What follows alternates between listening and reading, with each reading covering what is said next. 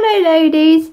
Now I don't know about anybody else, but I get times when my skin just needs a little bit of extra love, a little bit of extra looking after.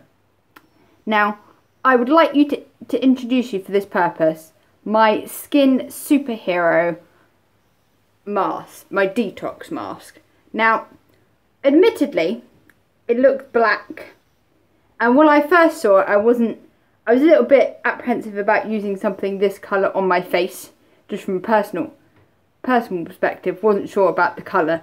Have a thing about like mud drying on me and things like that. So I was a bit worried that this mask would dry absolutely rock solid.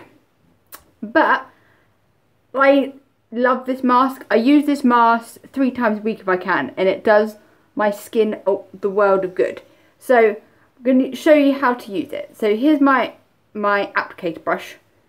It's really easy. I'm just going to put a little bit on now. So you just paint it on your face like you would like you're applying paint.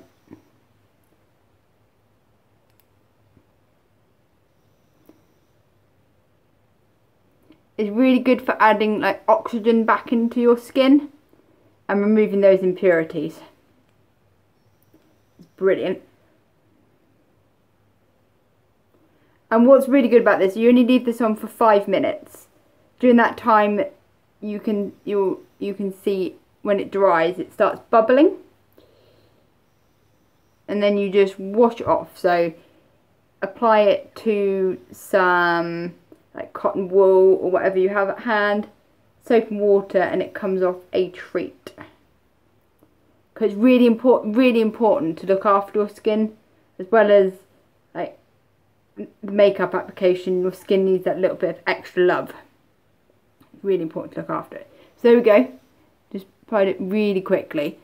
So which would best describe your face? Is your face more of one who's need of a detox hero, an oxidizing hero, which is white, or an oil control hero? I love it. Can't recommend it enough. And my skin's quite sensitive, so some masks I have used in the past have brought me out in spots because they were just a little bit too astringent, but this is really gentle.